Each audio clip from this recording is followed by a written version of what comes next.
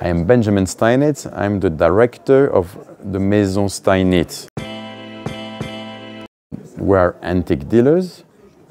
The gallery is located at 6 Rue Royale, right in the heart of Paris, on the Place de la Concorde, a few meters away.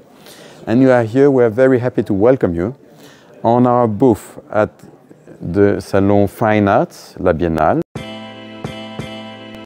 It is very difficult for me to do so because I'm in love, I'm my best customer, and I'm in love with most of my treasures. And I would love to talk to you about so many things, but I think one object, one treasure that will catch your eye because it's so breathtaking is that amazing aquarium. I mean, because this was its destination, but I mean, it's just a work of art by Edouard Lièvre, which is all of gilded and patinated bronze, and typical of the best creation, 19th century creation in Paris, influenced by the Orient, by the Japonism art.